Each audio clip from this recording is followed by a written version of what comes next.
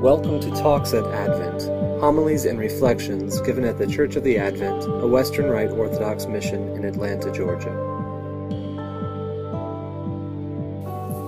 All right, so we are recapping all of the church history that we have looked at so far in the last several weeks. It's been a long time that we've been doing history. It seems like we've been pretty in-depth in a lot of it, so I'm going to try to just hit the highlights and give an overall impression of 2,000 years of church history. We'll break it up into centuries, so 20 centuries anyway. We'll start with the first century, obviously. And the first century begins as the first century in the middle of time. And I was just reading something today. Today, September 1st, is the Orthodox New Year. And in September 1st, this was also kind of a tradition that the world began basically sort of, at the beginning of September. The idea was that it began about 5,500 BC-ish, just by the old Hebrew reckonings and whatnot. So the idea that the world was just going on, they were numbering sort of the years of the world. They called it the Anno Mundi in Latin, the world year, and they were counting these down. But eventually, in the Christian world, we started counting based on the Incarnation, when God came into the world. And now we count Anno Domini, the year of our Lord, instead of the year of the world. So, why do we count in the year of our Lord? Well, because the Incarnation changed everything. The whole world is centered around the Incarnation of God in the world. So that's why, in talking about church history, if we start in the first century, we start at the birth of Christ. So, the first century begins with Christ's birth. And we have the entire life of Christ, obviously, culminating in his death, resurrection, and ascension. And then sort of the beginning of the church era. We are talking about church history now. We generally say the church sort of begins on Pentecost. Again, theologically, you can say that the church began at the foundation of the world. But in the world, the church of Christ, the body of Christ, is enlivened by the Holy Spirit on Pentecost. And so there we have the beginning of the church era. So in the first century, we have the apostles, those sent out by Christ into the world to bring the good news of salvation to all the world. The tradition that they carried with them, this is what St. Paul refers to when he says, "For I delivered to you as of first importance what I also received, that Christ died for our sins according to the Scriptures, and that he was buried, and that he was raised on the third day according to the Scriptures." So, the first century is begun with the life of Christ. The church is birthed at Pentecost. The apostles go out into all the world spreading the gospel, but not only spreading a simple message that God has come to the world and you can be saved, but also spreading all of the implications of that, the way to live, the way to worship God because of that, what we basically call holy tradition with a capital T. This is all going out into the world in the first century. The second century, the beginning of 100 AD, we have the rise of the persecution of the church, especially under Emperor Trajan. Those martyrs because of these persecutions. There were several saints that we know of, including Ignatius of Antioch, whose letters we have, Polycarp of Smyrna, whose letters we have, and also we have an account of his martyrdom. St. Justin Martyr, we have his letters and writings. Also, Justin Martyr was one of the first sort of philosophical apologists. Wrote Apologies, which is a Greek word meaning defense of the Christian faith. He addressed one famously to the emperor himself. He also wrote against various heresies, Christian heresies. There were already people in the church preaching different doctrines. We won't get into those right now. We'll talk about other heresies in the centuries to come. But he wrote against those. He wrote against Judaism, distinguishing Christianity from the old traditions of Judaism. He wrote against paganism, as having been a pagan philosopher himself. Sometimes he's also known as Justin the Philosopher.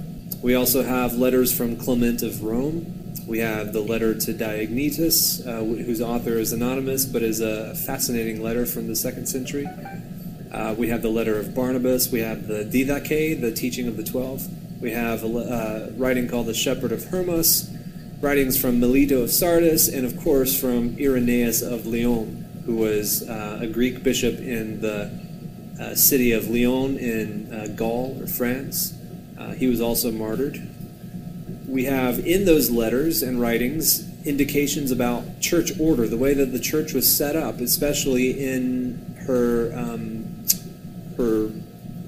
ordained roles. So we see most definitely the threefold sort of setup of bishops, presbyters or priests, and deacons. Several letters, especially the letters of Ignatius of Antioch, describe this setup. So one of the big things, another big theme in a lot of these letters and writings was the carrying on of tradition, the tradition of the apostles. They emphasize that the true church is that church which carries on the traditions that the apostles gave us. And so we see examples of what the Eucharist was like in these writings. We see the fact that Christians were meeting on Sundays and not Saturdays to celebrate as their primary day of meeting. We see rules about fasting, about various things like baptism, and other indications about the life of the church in the 2nd century.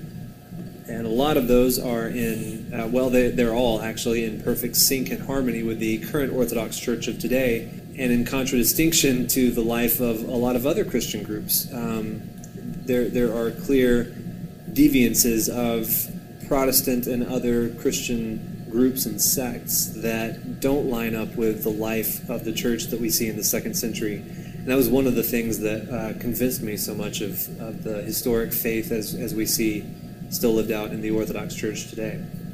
So in the 3rd century, we see the church growing, especially after there are two emperors, Decius and Valerian, who instituted empire-wide persecutions against Christians.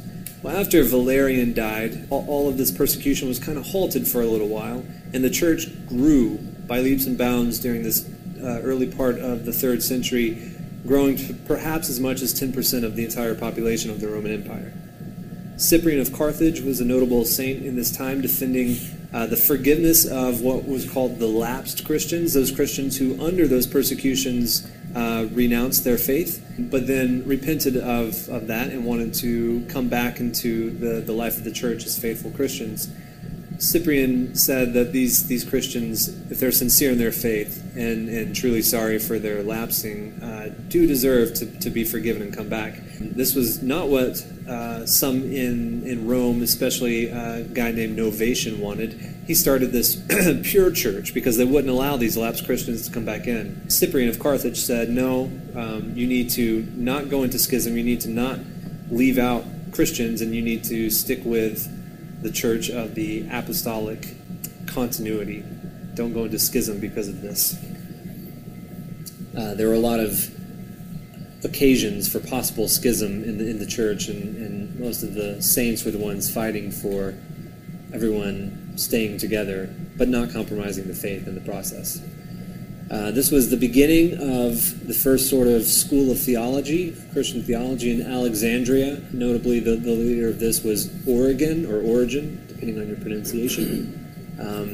And he called on the learning of the Greeks to aid your faith. He thought that the philosophy of the pagans, wherever it was true and good, should be an aid to faith, not something that we should set up against the Christian faith. In other words, to be a Christian, you don't have to let all of the other learning and wisdom of the world go out the window.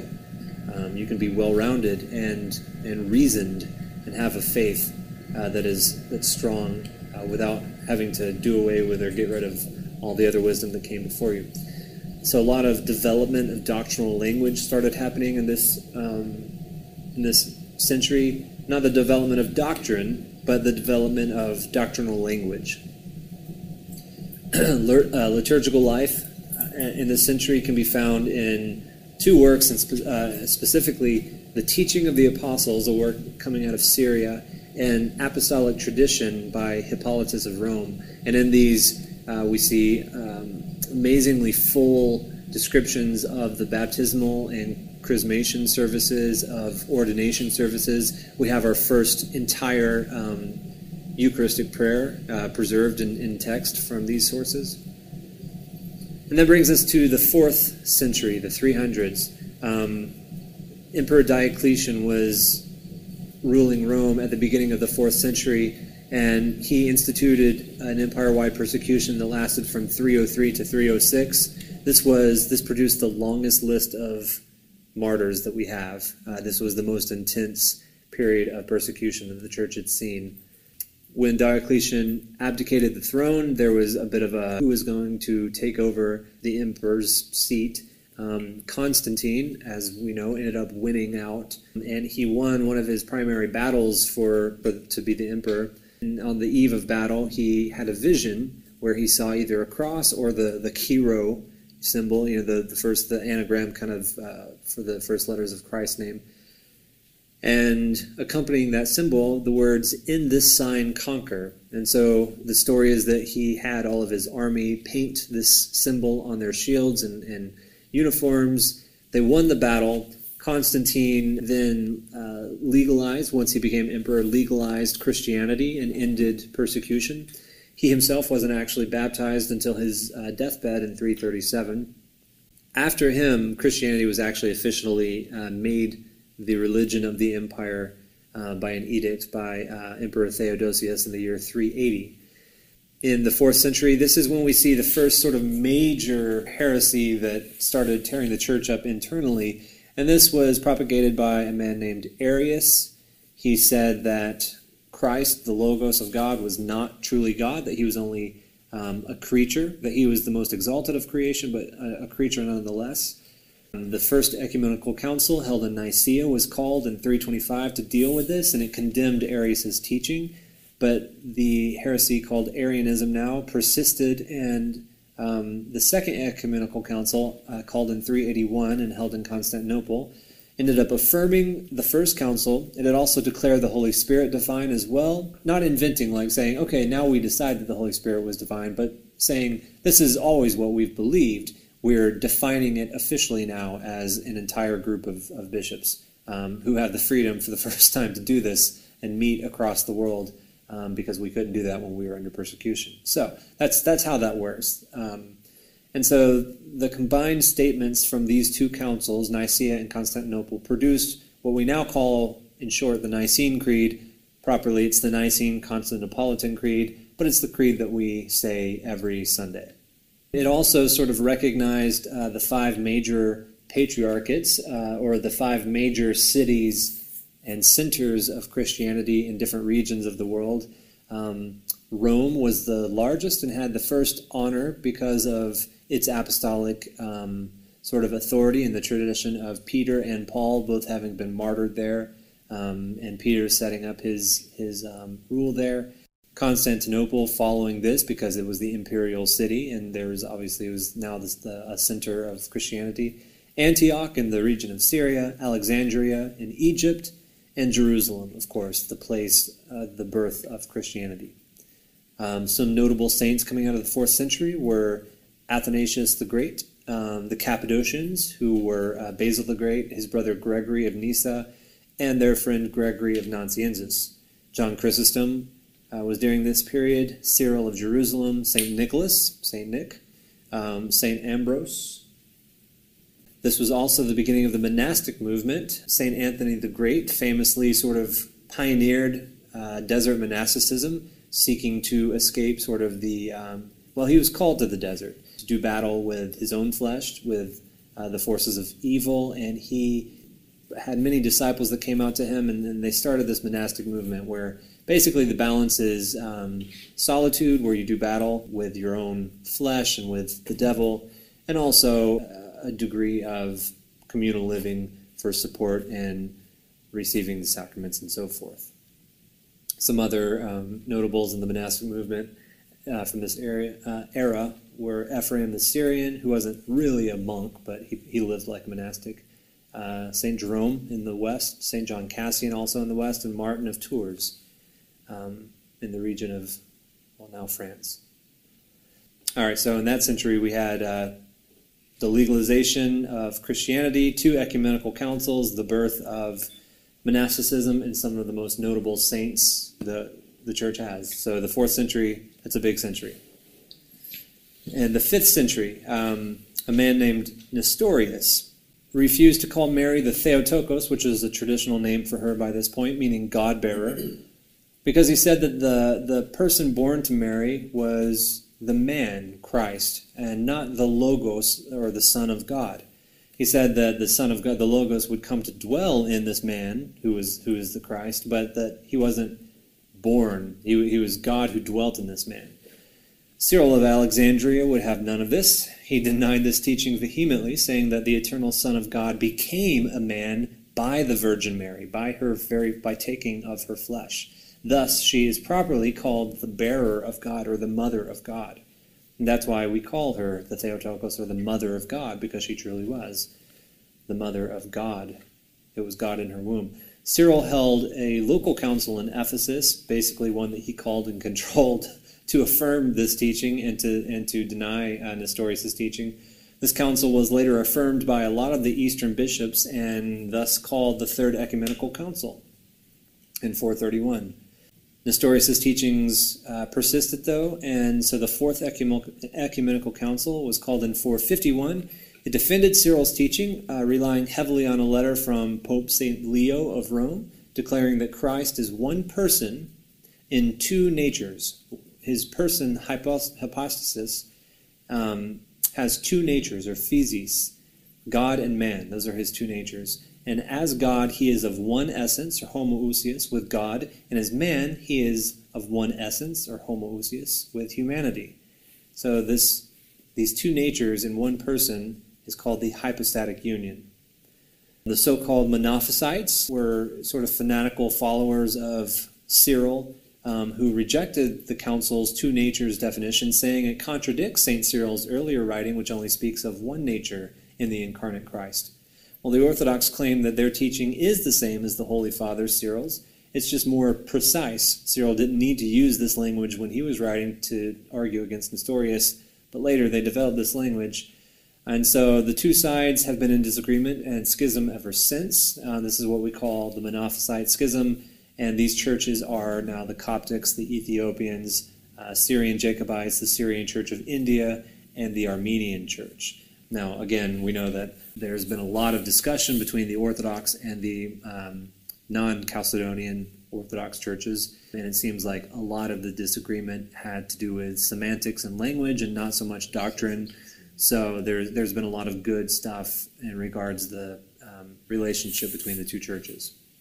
So, the 6th century, the Emperor Justinian made the relationship between the state and the church a little closer than it had been. He actually was very involved, you could almost say controlling, with the life of the church. He convened the 5th Ecumenical Council to condemn essentially a lot of weak attempts to heal that monophysitism schism. People were desperate to sort of heal this schism because it did take out so many people from the church. And so he called a council to condemn a lot of weak efforts to essentially gloss over the schism, to pretend like it wasn't a big deal, and to invent new language to make it all work, and a lot of things that were just not great. So the 5th Ecumenical Council condemned a lot of these things. It clearly defined the person and natures of Christ in his incarnation with a lot of very long statements about who Christ is.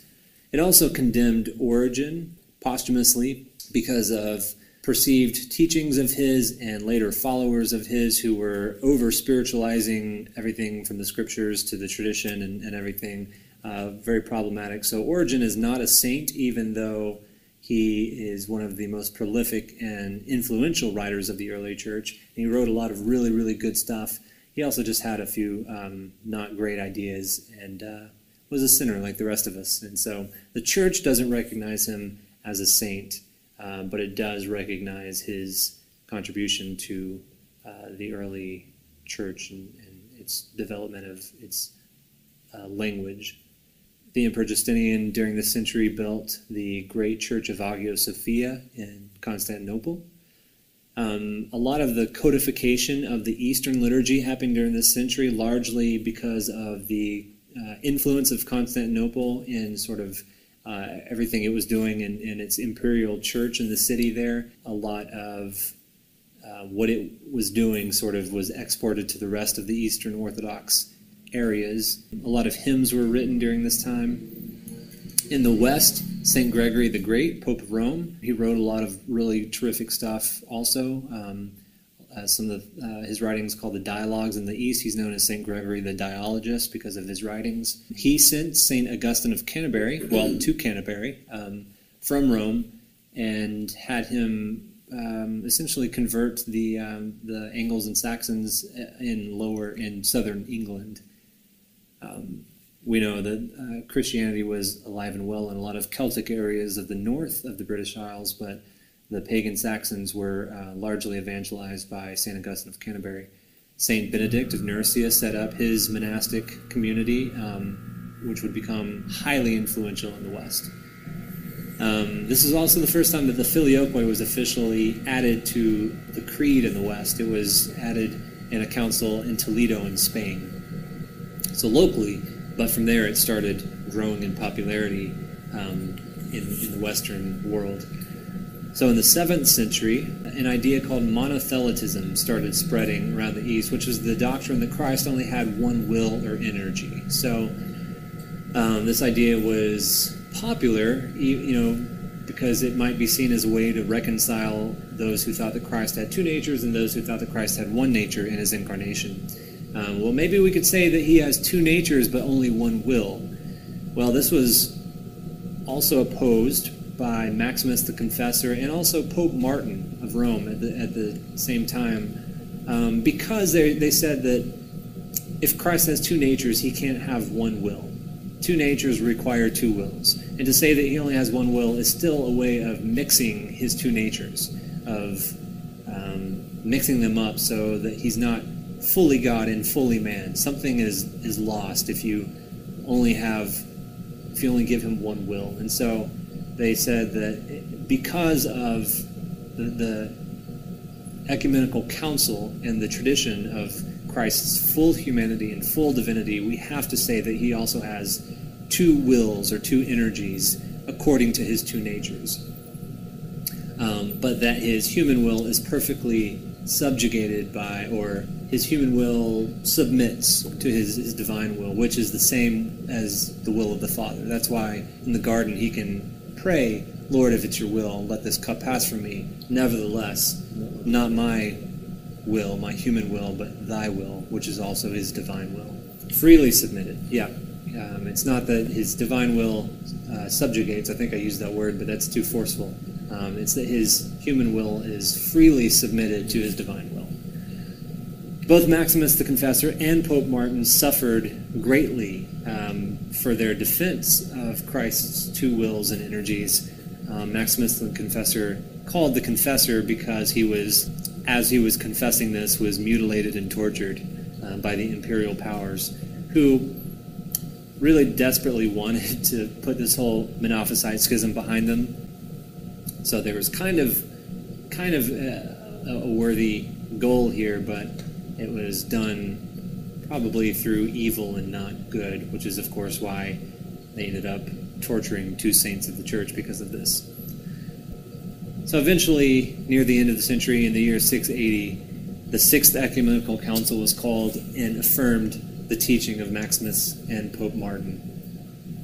This was also the century of St. John of the Ladder, or St. John Climacus, a monk who wrote a very influential writing called The Ladder of Divine Ascent.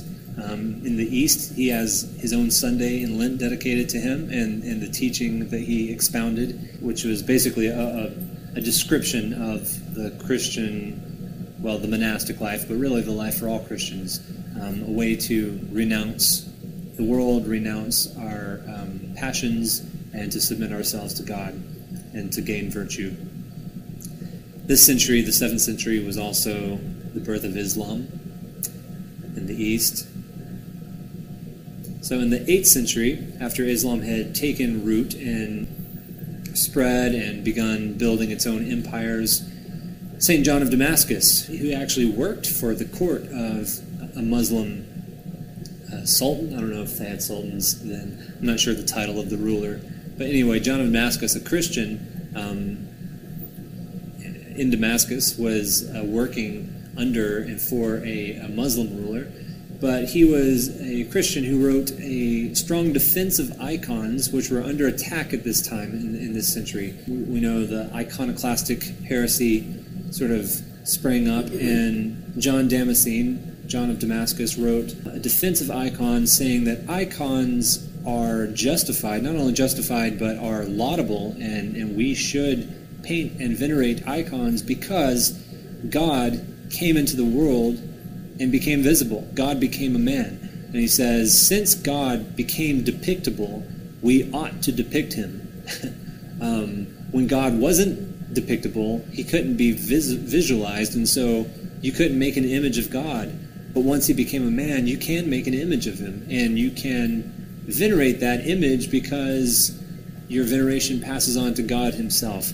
And so depictions of God in the person of Jesus Christ and of his saints were already a feature of orthodoxy, but once they became challenged, those Orthodox Christians who remained Orthodox, icons became even more important after that point because of this satanic impulse to tear them down and destroy them. So in the Seventh Ecumenical Council in 787, called by the Empress Irene, icons and iconology were officially affirmed. In the West, the rise of the Carolingian rulers in France, and especially Charlemagne, the king of the Franks, at the end of the 8th century, in the year 800 on Christmas Day, he was actually crowned the Holy Roman Emperor in Rome. And he was able to do this, invent a new empire, basically, by attacking basically the credentials of the Eastern Empire. One of the things that he attacked was that the East had said the creed without the filioque, which by this point had reached France, and which either knowingly or unknowingly he thought was, or he said was the way the creed originally was, and so the East had taken it out. So it's unclear if he knew that the filioque was added later, or if he didn't know that and he actually thought that that's the way the creed was in the first place. Either way, he chose that as one of the things to attack in the East. He also was a little bit misogynistic and said there's a woman sitting on the throne in the East, and so the throne is vacant, so I get to be emperor. But at the end of the day, all these attacks against the Eastern Empire were just excuses to have his empire in the West, which in one sense is kind of a good thing for the West, because it was basically a mess of unorganized, half Christian, half pagan, half Aryan. I know that's three halves and that doesn't mathematically add up, but whatever. Different little kingdoms here and there. And so the West was really just floundering. It was in the midst of, basically, this is what we call the Dark Ages. And so the beginning of the Holy Roman Empire was the beginning of a more solidified West. The idea, basically, of Europe was born at this point. So this is the beginning of the 9th century now. The Holy Roman Empire is formed. Charlemagne sits on the throne. He Christianizes. He takes a lot of the traditions of Rome and applies them to his churches in Gaul and France, and his empire begins to spread in power and authority around the Western European area. So in the 9th century, Cyril and Methodius are sent from the east to be missionaries to the Slavic people. In 808, Pope Leo III reacted against Charlemagne's affirmation of the filioque, interestingly. And he said, no, that is not the way the creed goes. And he was so adamant about this that he emblazoned golden tablets with the creed on them in its original form and hung them on the doors of St. Peter's in Rome. So that was an affirmation of the original creed. Unfortunately, the Pope directly after, or two popes after him, ended up affirming the changed creed with the filioque. This was Pope Nicholas I. So that's a bummer. This was the point of the Phocian Schism, which I won't get into. I'll just reference it, but it basically was the first sort of official schism between a pope in Rome and a patriarch in Constantinople. And this was eventually healed. Patriarch Photius and Pope Stephen ended up reconciling, and everything was cool for a while, but it did live in the memory of East and West, and this played a role later in the Great Schism. In 842, the Empress Theodora ended officially the icon controversy. She basically stamped out everyone else who was fighting against the icons, and the procession of icons through the city of Constantinople in the first Sunday of Lent in the year 842 became the yearly feast of the triumph, not only of icons, but of everything that they represent, that of Orthodox Christianity. And so in the East, the first Sunday of Lent is still known as the Sunday of Orthodoxy, and there's always a procession of the icons around the church. At this point in history, a lot of the Eastern liturgical practices were really sort of codified and solidified in their current form. The typicon, or basically the way of celebrating the liturgy, of a certain monastery near Constantinople called the Studion Monastery became normative basically for the entire Orthodox Church eventually. This monastery held a lot of sway in its monastic poetry, which became part of the liturgy for the entire Orthodox Church. This was the Studion Monastery near Constantinople. So in the 10th century, this brings us up to the 10th century, the great Lavra of Mount Athos was founded in the 10th century. This sort of opened the way to the development of the great monastic republic of the holy mountain known as Athos in Greece. St. Simeon, the new theologian, wrote his influential treatises on the indwelling of the Holy Spirit in Christians. This was in 1022 is when St. Simeon died, but he is writing just amazing stuff about the Christian life and the indwelling of the Holy Spirit. It's pretty wonderful. Church and state continued to move closer together in Byzantine society. We see some liturgical development. We see some things about marriage. This is the first time that the rite of crowning as a separate marriage service, apart from the context of the Divine Liturgy, in which marriages were previously performed as a sacramental action of the Church. So a marriage ceremony is now kind of its own rite in the East. We have a king in Kiev who essentially sends out emissaries to decide, hey, what religion is our new great empire in Kiev going to be? And he ended up receiving the Christian faith a la Constantinople instead of Rome, which by this point, even though they aren't in schism, are different enough to have sort of distinct. He didn't just receive Christianity; he received Byzantine Christianity, and so you see how different East and West are at this point. Even though they are still technically not in schism, they are now, technically under different empires. They recognize themselves as, well, the East might have still thought that the West belonged to it in terms of government and empire, but they had no practical governance control over the West at all. So the West was governing itself under its own sort of empirical empire. So in the West, in the later 9th century, this was a dark period. New waves of invasions destroyed the relative security created by Charlemagne. The Church suffered from the domination of a lot of smaller kings again. Communication with the East was virtually cut off.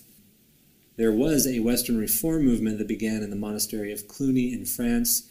The Reform movement, among other things, brought the general practice of clerical celibacy and a powerful, centralized Roman papacy.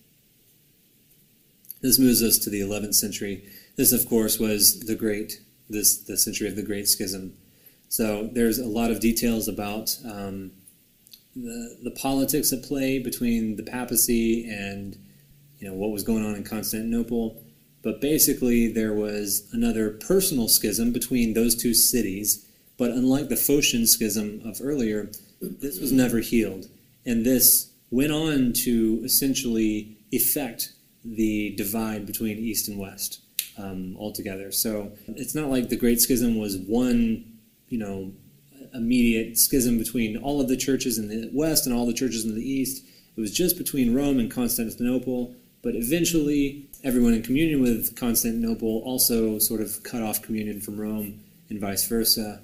And so you have what's birthed as the distinction of the Eastern Orthodox churches and the Roman Catholic Church. The First Crusade happened in 1095, and by the way, that was in 1054. In 1095, the First Crusade happened. No one in the East doubted that the Pope of Rome was the emperor in the West. They kind of had accepted that by this point.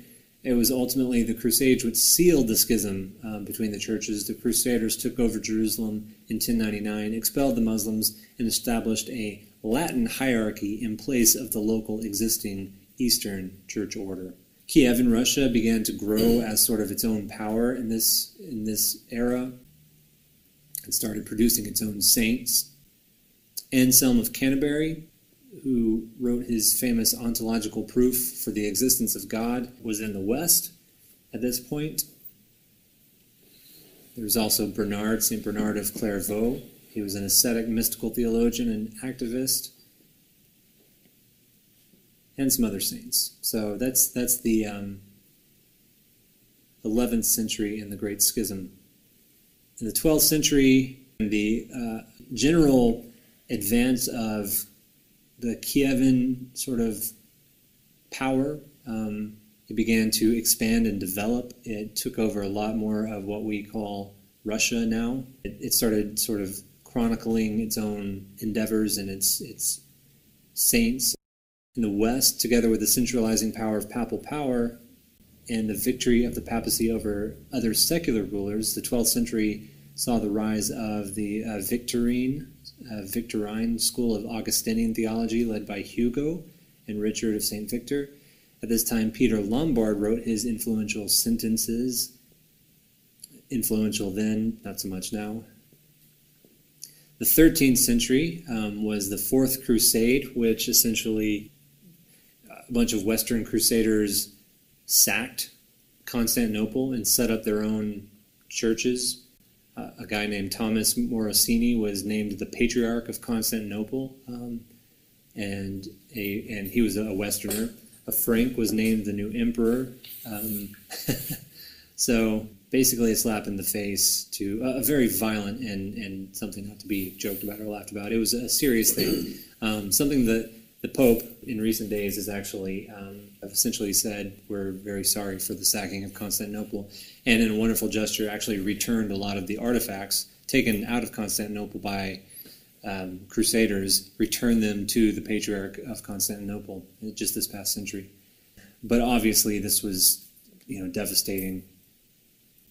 Unfortunately, that's not the only place the East was suffering. It was also suffering at the hands of the Turks in a lot of places, and a lot of Eastern bishops looking for relief from all of this actually went to Rome. There was a council called Lyon in 1274, hoping to gain sympathy and military and economic aid for the crumbling empire.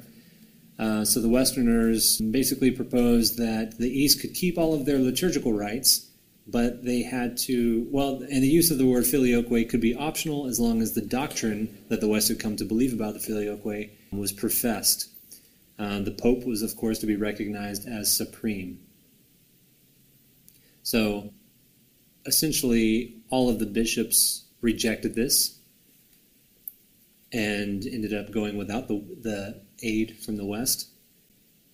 In Russia, the empire was continuing, had some fights with some Khans in Mongolia, but eventually they ended up reestablishing themselves. The 13th century in the West has been called the greatest of centuries by the West. Pope Innocent III succeeded in upholding the prestige and power of the papacy in the Fourth Lateran Council in 1215, defined official doctrines of the Western Church. And a lot of these doctrines were just exactly what Protestants and a lot of Eastern Orthodox think about when they think of the papal sort of idea. It basically said the Pope is always going to be a saint. If you're a Pope, you're a saint. The popes never err and never will into all eternity. Just said some, pretty extreme things about the papal office. But we also had Francis of Assisi during this time, founding his Franciscan order. Also, Thomas Aquinas was writing during this period. He died in 1274. He wrote some very influential things, especially in his Summa Theologica. We saw a few other groups founded in monastic orders. St. Dominic founded the Dominican order. The Carmelite order, together with some other small religious groups, were formed. So in the 14th century, we have Gregory Palamas distinguishing between the essence and energy of God. This is because a Greek who was a uniate, which means he was in communion with Rome, he was a Greek named Barlaam, basically said that there were a bunch of monks who were attaining union with God through prayer, through a kind of prayer called silence, which is just a way of trying to descend into the heart when praying. In other words, not be distracted, but truly focus all of your energy and attention and love on God. And through this silent prayer, monks were saying that they actually were seeing the divine light of God graced to them because of this. Barlaam said that this is impossible. You can't really have union with God. Gregory of Palamas said, oh yes, you can. And he distinguished between what we call now the essence and energy of God. Essentially, that God is unknowable in his essence, but eminently noble in his energies. And we also in the West, generally, the Eastern know of St. Gregory Palamas. In the West, in theological writings, this is basically the same thing has been called the transcendence and the immanence of God. God is both transcendent and immanent. Saint Sergius of Radonesh in Russia was during this time. He was one of the greatest saints of all Russia, known for his holiness. Saint Andrew Rublev famously painted the icon of the Holy Trinity that everyone knows. It's actually the icon of the hospitality of Abraham to the three angels or strangers, but what the Church has always interpreted as a vision of the Trinity. His icon is probably the best known of this, and the way he did it has been mimicked and has basically set the standard for depicting the mystery of the Holy Trinity. In the West, we have people like John Wycliffe, the forerunner to the Reformation in England, printing out his Bible. We have mystics like Julian of Norwich, Thomas à Kempis, and others. We have the beginning of, almost the beginning of the Renaissance. We have Giotto, the artist painting in Italy. We also have Dante writing the Divine Comedy in Italian, not in Latin. Interesting. Okay, in the 15th century, we have called the Council of Florence happened. At the Council of Florence, Eastern representatives accepted a strong papal power. Again, they were looking for aid because of the pressure of the Turks on Constantinople again. They were looking to the West to help them out. And they were so desperate at this point that they accepted papal infallibility, papal supreme power, the doctrine of the filioque, and purgatory. All the bishops signed the union with Rome, except Bishop Mark from Ephesus. He's the only one that didn't. So the Union of Florence was not publicly proclaimed until 1452 in Hagia Sophia. But then the next year, the Turks came in and took over the city, and that was the official end of the Byzantine Empire in 1453.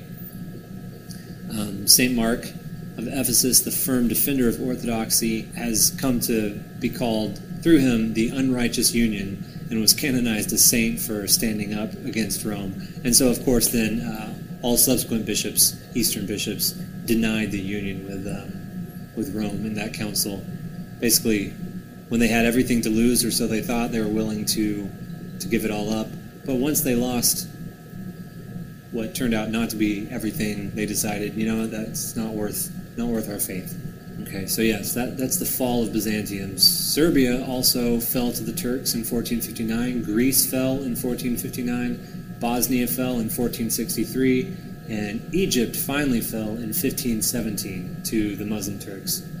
The next 400 years, the Muslim Turks held sway over the Orthodox Christians in the former Byzantine Empire. So the Christians in the East, the former Byzantine Empire Christians, have been under the captivity of the Turks for 400 years until the 1800s. So this was, the 15th century was really sort of the high noon of the Renaissance in the West. We have the rebirth of Roman, the interest in ancient Roman and Hellenistic culture. We have artists like Leonardo da Vinci and Raphael. We have forerunners to the Reformation in the West, like Jan Hus, a Czech leader who was condemned and burned in the stake in 1415 because of his opposition to the Pope and the practices of the Roman Church. So, of course, Jan Hus, already complaining about the Pope and the abuses of Rome, would lead to the 16th century and the Protestant Reformation. Of course, we know about Martin Luther, John Calvin, Zwingli, and everything that happened after that. In the West also there was the Counter-Reformation, though. A lot of it was balanced. Some of it was over the top, like some Jesuits would later become. Jesuits were, of course, part of the Society of Jesus, founded by Ignatius of Loyola in 1534. We had some mystics in the West, like Teresa of Avila, Francis de Sales, and John of the Cross. Palestrina was writing his beautiful, wonderful music, church music, in this era. In Russia, there was the reign of Ivan the Terrible. He was pretty bad. This is when the famous church in Moscow, in the Kremlin, Church of St. Basil, was built. Not named after Basil the Great, the Cappadocian, but named after Basil the Fool for Christ, who lived in Moscow during this century. He had a lot of influence. You know what a fool for Christ is? It was essentially, he lived like a beggar on the streets. He was, at first glance, just a crazy person, disheveled, begging for food. But there are, numerous accounts of him prophesying, telling you everything you've ever done in your life. His fame became so great that he would do this to the Tsar, or the king in Moscow. So, the 17th century, we have the Old Believer Schism in Russia, which is essentially a bunch of Russians who refused some reforms by the Metropolitan of the Church in Moscow. Some of those reforms were basically just to make Russian liturgical standards more like other Orthodox liturgical standards, but there were some Russians who decided, you know what, nope, we have our traditions set and we're not going to do that. And so they went into schism. Very unfortunate. This was the century that Peter the Great became the Tsar. He violently attempted to westernize Russia, essentially changing all kinds of things, bringing in all sorts of Western customs, both in the church and in the state. The Old Believers, in their desire to preserve the pure Orthodox faith and rituals, succeeded in preserving, ironically, a lot of ancient Russian customs that would have been done away with if Peter the Great had his way. So, in the West, nations were recovering from the upheavals of the Reformation. America was being settled, of course. In 1611, the King James Version of the Bible was published. And by that time, what was it when they took out the apocryphal books? The That was mostly Martin Luther who did that. That wasn't so much the that was Martin Luther. When he published his Bible in German, he removed all those because of the fact that he didn't have, or no one had. There were no known manuscripts of any of those that were in Hebrew. So the Masoretes, a Jewish medieval sort of group of Jewish scholars, had put together a grouping of books which didn't include those books.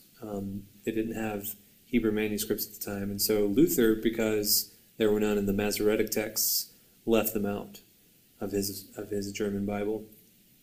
Of course, he also wanted to leave out like James and Hebrews, and so problematic. The first, actually several printings of the King James Bible, of course, had them. It wasn't until much later that they started being removed from King James Bibles. So that brought us up to that was the 17th century. Okay, so the 18th century, we're going to go through these pretty quickly. Peter the Great ruled until 1725, taking the title of emperor. When the patriarch in Moscow died, Peter issued the ecclesiastical regulation, essentially abolished the Patriarchate of Russia, and it established the Holy Governing Synod. So essentially, the Tsar of Russia did away with the Patriarch, who was in Moscow, which is the way it should have been. There ought to have been a Patriarch over all of Russia, governing the local metropolitans and bishops and everything. But Peter wanted to do away with this, and so he did, and he established just a synod, so-called, which included some bishops, but also some secular leaders, and of course, himself. So this is how Peter took Russia into its Petersburg imperial era. At this time, though, Russians sent missionaries into Alaska. In Kodiak, the first missionary party to reach the shores was Saint Herman, who was the first canonized saint of the Orthodox Church in America. So the first American saint is Herman of Alaska. This is the century that John and Charles Wesley were preaching. This was the Great Awakening era in America, with Jonathan Edwards and George Whitefield and others.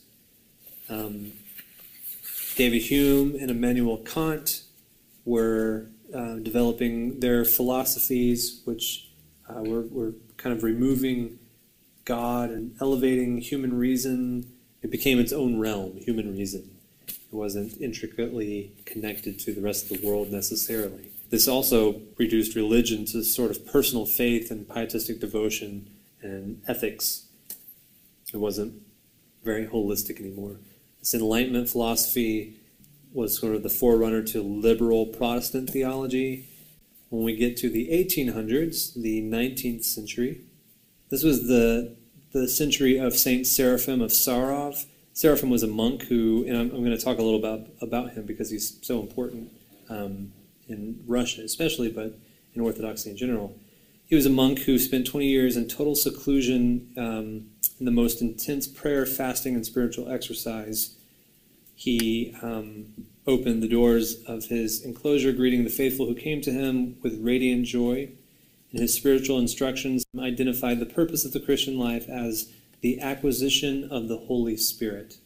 And there are stories of Saint Seraphim and a disciple of his who was with him and witnessed Seraphim glowing with the uncreated light of God, the same light defended by Gregory of Palamas in centuries before, and the same light as recorded in the Gospels with Christ and his transfiguration. So the Russians continued in their missionary activity, sending more saints across the Pacific to the Americas. In 1821, the Greek uprising caused the Turkish authorities to hang Patriarch Gregory of Constantinople and 5 metropolitans from the gate of the Phanar on Easter Sunday. After the independence of Greece was won, the autocephalous status of the Greek Church was declared in 1833. It was confirmed by Constantinople in 1850. So Greece won its, won its freedom from Turkey, and also reestablished itself as a self-ruling church. 5 self-governing dioceses of Serbian Orthodox, 2 dioceses of Romanian Orthodox were set up outside the boundaries of the Turkish Empire. This continued on.